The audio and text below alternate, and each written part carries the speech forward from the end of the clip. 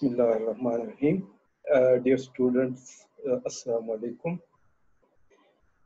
Today, this is our second online lecture, and in total is lecture number 9 of Philosophy of Science.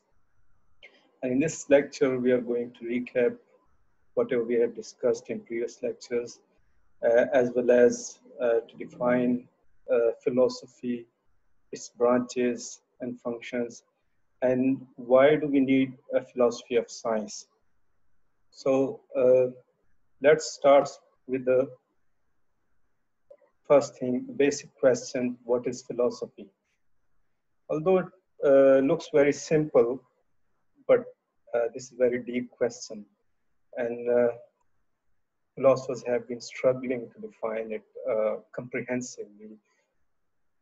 There have been different opinions about the definition of philosophy, but generally speaking, philosophy is composed of two Greek words, philo and sophy, which means philo means love and sophy means wisdom.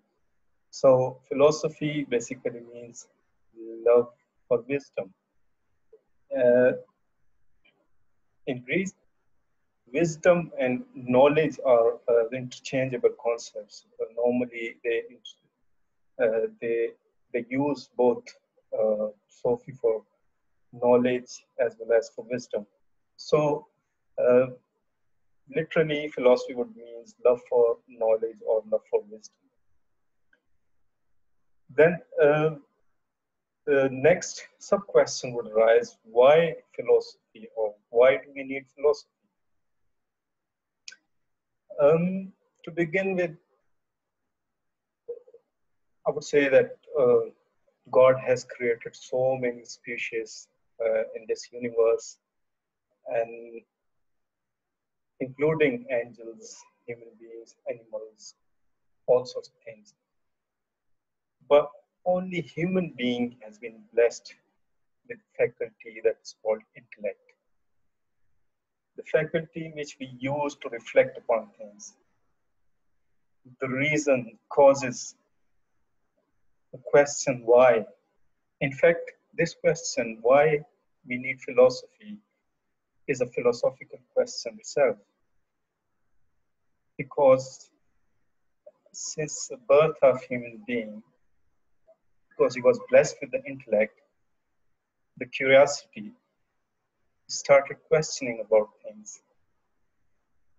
Why, how, what, and all sorts of these questions. So when you say philosophy means love for wisdom or love for knowledge, that basically means that whenever you fall in love with something, obviously you try to achieve that, and you always try to get that. So philosophy would mean trying to get knowledge about everything or anything, about universe, about originality of universe, about man, why he was created, whether he was created or he was evolved, what is the purpose of life, all sorts of things.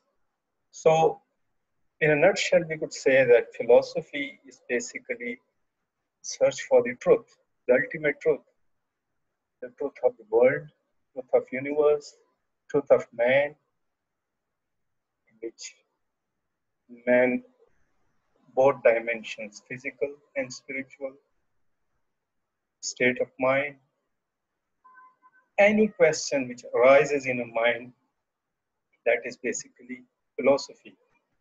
So philosophy's attempt to explore the reality of anything in this universe. The second thing is, what is the role and function of philosophy? So as I said, that philosophy's main goal or aim is to try to find out what is the reality of anything or everything. So that is basically the role of philosophy, try to dig out how and why things are made, created, or evolved in this universe. Now, the function, how does it operate?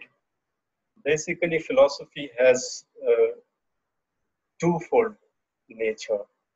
It has two functions to play. The first, or prior function, is to know the reality of the universe, the world, everything.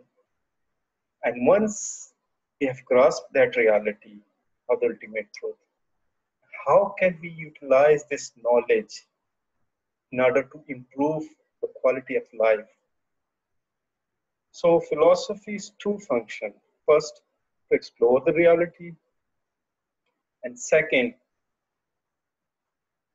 to devise certain principles and rules in order to live a good life in this world.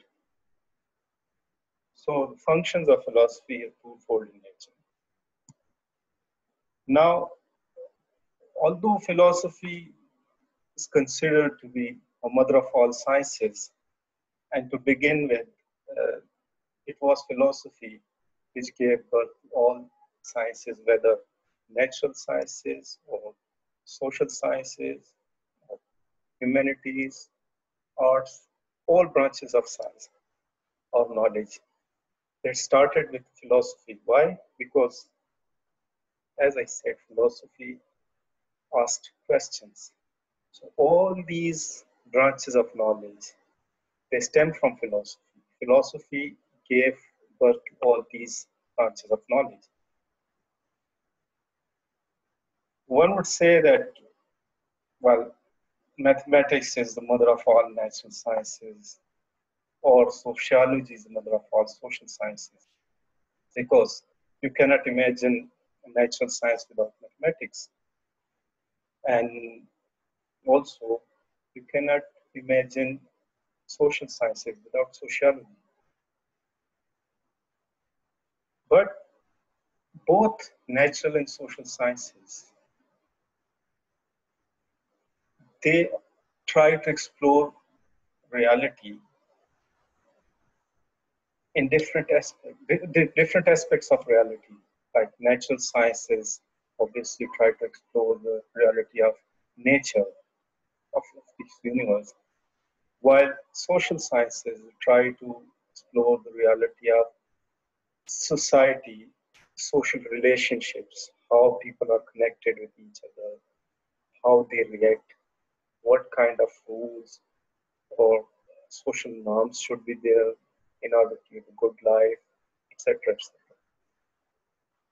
To begin with, all these branches of knowledge were the part of philosophy, but slowly and gradually, when the knowledge increased, it was quite difficult to capitalize all the knowledge in just under one uh, title, philosophy. Also, soon as the problems slowly and gradually were sorted out, uh, these were given different names of branches of knowledge, and they became different, like the knowledge, like the reality about um, physical bodies, their relationships. Uh, when human knowledge increased with passage of time, uh, they branched it out and named it as physics, because physics is concerned with the uh, exploring the reality of physical bodies and their relationships, what is energy, etc., etc. Similarly, like chemistry, it involves uh, what are chemicals, what is their reality, what is the chemical reaction, all sorts of things. About life, biology, how the life was, uh, how the life started in this universe, how it has been evolved, and how it is going through the time. And the sub branch of that biology becomes botany, which reflects upon the plants and the science of plants, so on and so forth. But there are certain branches, there are certain aspects of knowledge, there are certain problems which are still need to be sorted out, and they are still ongoing. So that's why they are still a part of philosophy, because philosophy is trying to dig out the answers of those questions. So in our contemporary times, there are four major branches of philosophy, or rather, I would say, uh, philosophy as a subject or as an academic subject. Philosophy has four main branches. And the first one is called metaphysics. So what is metaphysics? As we know, physics is about physical world, physical bodies, their relationships with each other. So what does metaphysics mean? So meta is again a word which means beyond. So metaphysics basically literally means beyond physics or beyond physical world. So metaphysics is a branch of philosophy which discusses the reality of physical world, is what is behind this physical world, what is beyond this physical world rather, how this physical world came into being, what is meant by the universe, how and why this universe was created or evolved, what is the reality of universe, and man being a part of this universe, what is the reality of man? Okay, man is a combination of two aspects, I would say. Physical, man has two aspects, physical and spiritual. So what do we mean by spirit? What is that thing which leaves when which leaves the body, and a man becomes a dead body? Another thing is, why do we need metaphysics? Why? Because again, the main purpose of philosophy is to explore the reality. And it is natural that man who lives in this universe, this is natural, he tries to dig out the reality of this universe. Why it was created or evolved, rather, who created it, if it is created. Okay, people call it God. What is the reality of God? How did he created this world? How do we know God?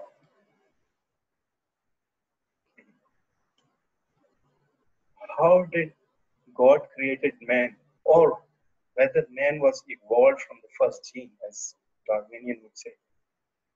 All these sort of questions, because they are not resolved yet, so they are the part of philosophy, and they are discussed in the one of the major branches of philosophy, which is called metaphysics. So that's why it is called metaphysics, because it discusses the realities beyond this physical world. Some people think that metaphysics was named as metaphysics because when Andronicus of Rhodes, he was arranging the works of Aristotle.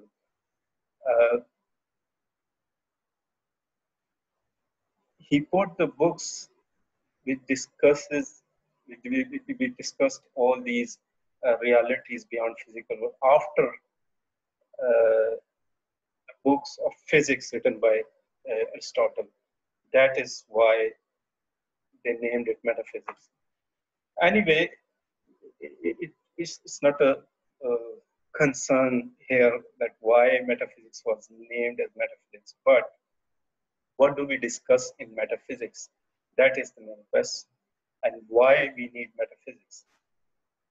If we did not reflect upon metaphysical realities, probably we would not have got to this point, or science would have not got to the point where we are today.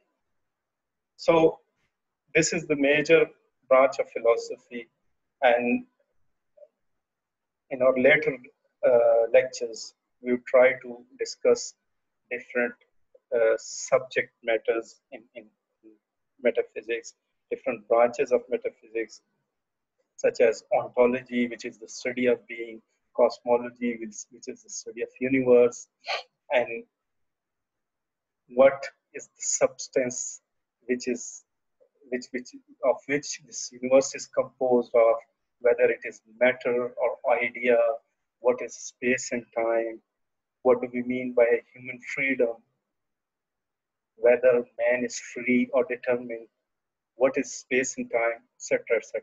So all these concepts, all these ideas are discussed in metaphysics. Another branch of philosophy is called epistemology. Epistemology is basically the theory of knowledge. Again, the question, it is the knowledge of knowledge. We always talk about knowledge. Philosophy is, as is philosophy, is the search for the truth, or philosophy is love for knowledge. Hang on a minute, what do we mean by knowledge? What is knowledge, basically? So epistemology tries to dig out the fact that what is knowledge? What do we call knowledge? This is quite a difficult question. And in order to answer that, first we need to know, how do we get knowledge? How do we gain knowledge?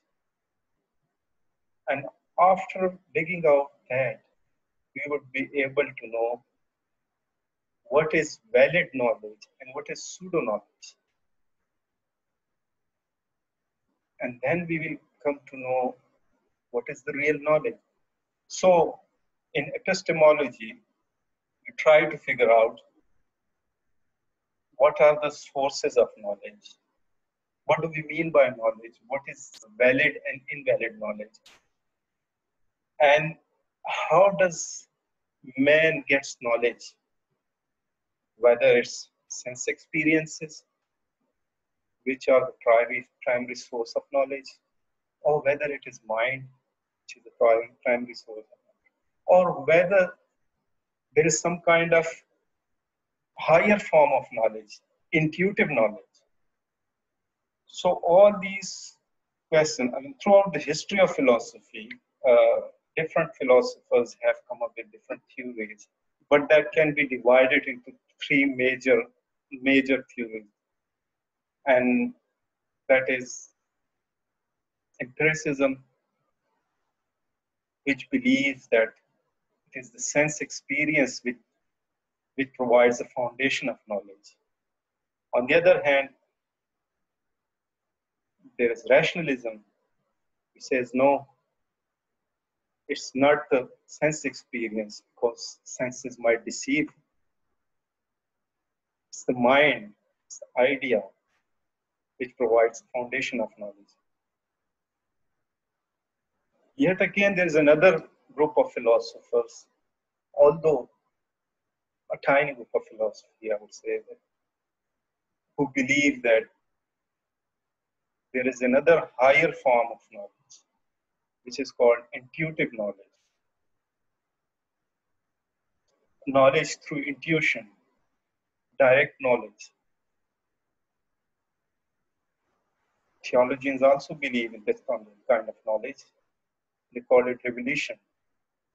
So this problem is still going on, and there is a big, huge debate throughout the history of philosophy, and still going on. So we still do not know what is the primary source of knowledge. Although if you reflect, we cannot deny the importance of sense perception, neither we can deny the importance of reason or mind. And there are certain things which are intuitive in nature. We do not know through sense perception, although some philosophers, some people would object on this remark. But there are certain things which we do not know through our sense experience, neither through our reason or intellect. And that is called intuitive knowledge. So epistemology is basically discusses, and it is still discussing this problem of knowledge. So what is the primary source of knowledge in action? We will discuss these concepts, these schools of thoughts, different philosophers, sense perceptionists, rationalists, intuitionists in detail later on uh, when we move on in this course further.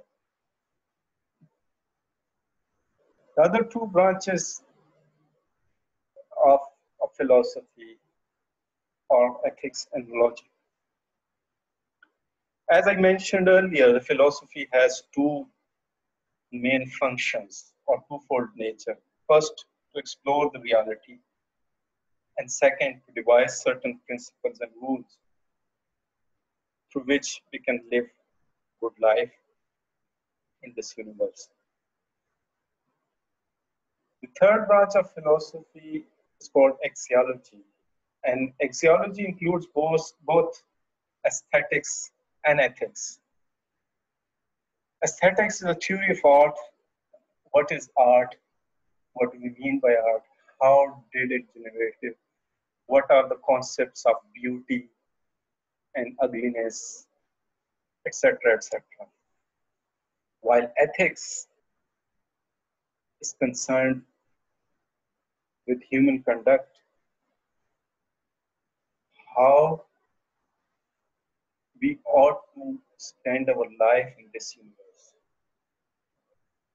What are good and the bad concepts?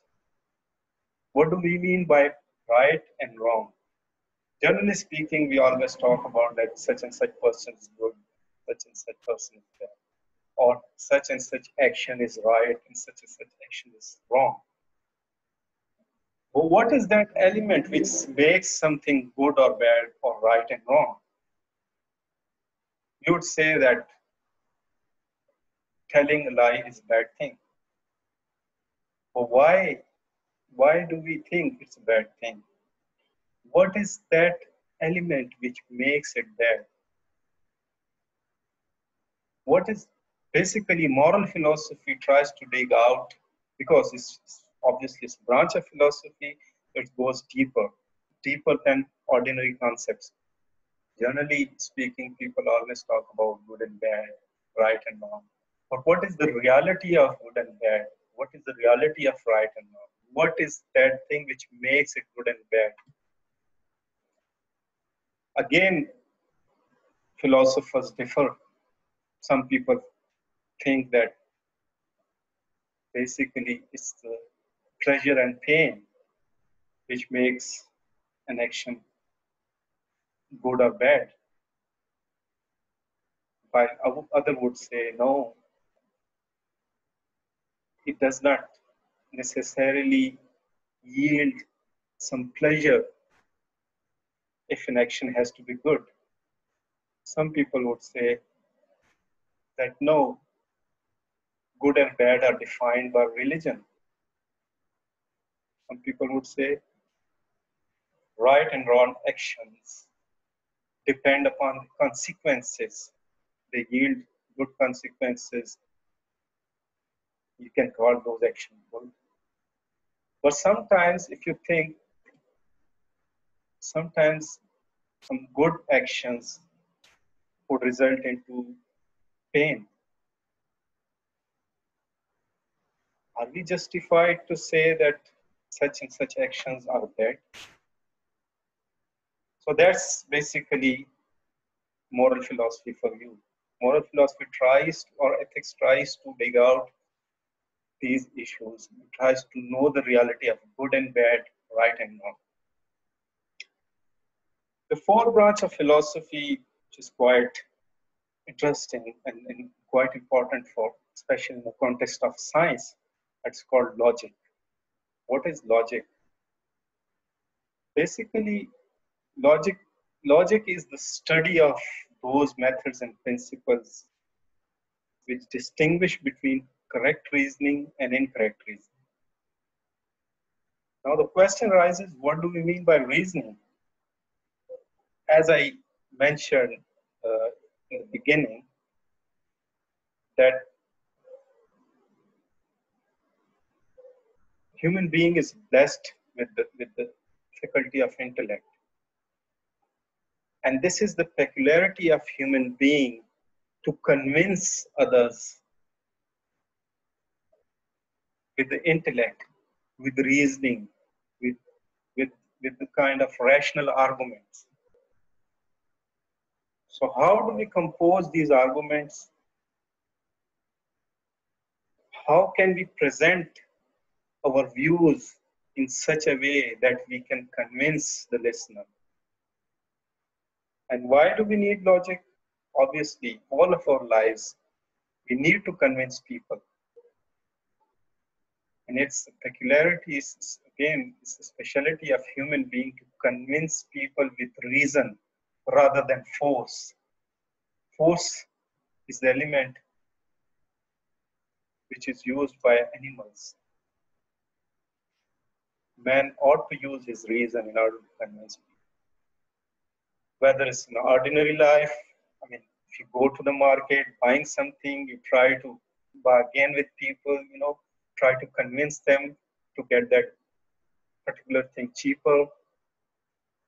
In return, they try to convince you to sell it to you. Marketing, in the courts, the lawyers try to convince the judge that their client is,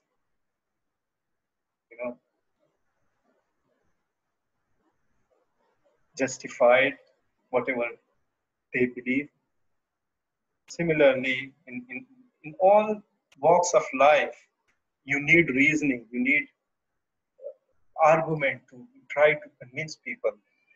So how we can compose that argument? What are the rules and what are the principles under which we can compose our argument so that it's easier for us to convince people? So that is basically discussed in logic. So these are the main branches of philosophy. And we are going to discuss these in detail on further when we move on to our next lectures.